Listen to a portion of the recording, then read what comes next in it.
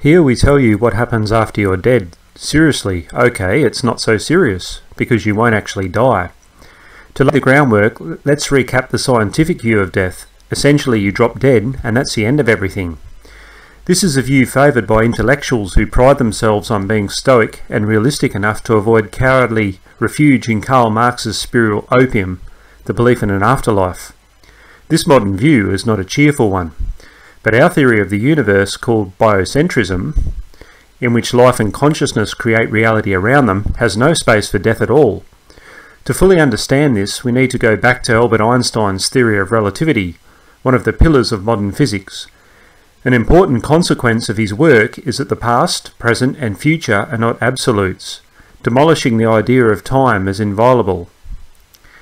If you try to get your hands on time, says the physicist Julian Barber, it's always slipping through your fingers.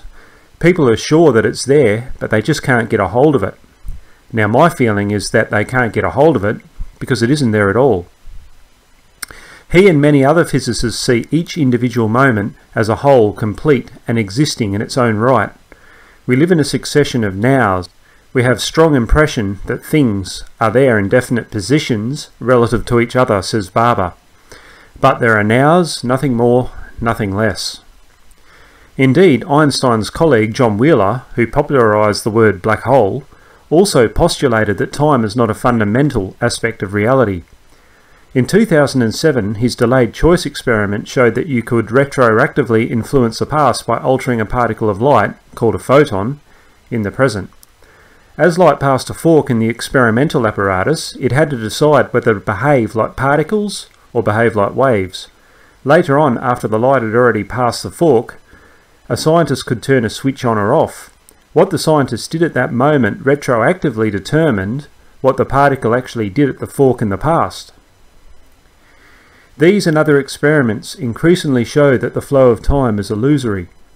But how can we make sense of a world where time doesn't exist? And what does it tell us about death? Biocentrism sheds some light. Werner Heisenberg, the eminent Nobel physicist who pioneered quantum mechanics, once said, "Contemporary science today, more than at any other previous time, has been forced by nature herself to pose again the question of the possibility of comprehending reality by mental processes. It turns out that everything we see and experience is a whirl of information occurring in our heads.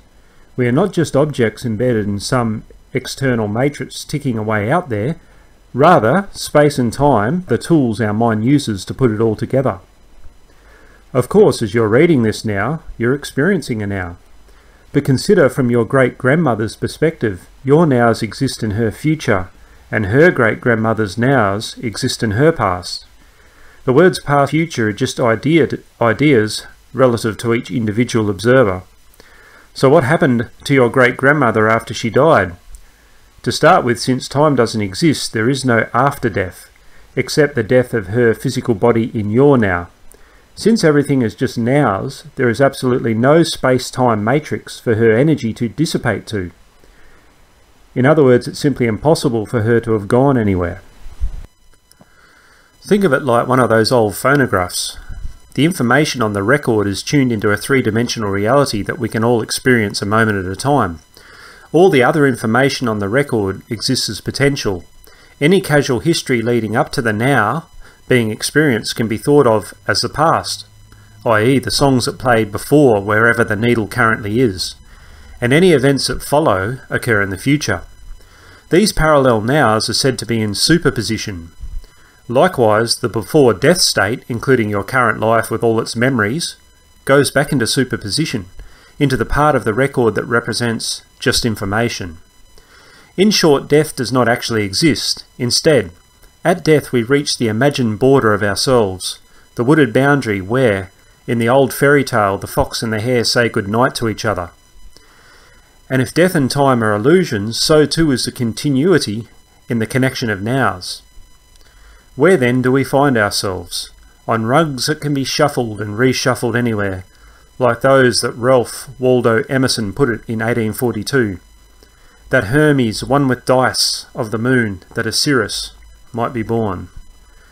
Einstein knew this. In 1955, when his lifelong friend Michele Besso died, he wrote, "Now that he has departed from this strange world a little ahead of me, that means nothing.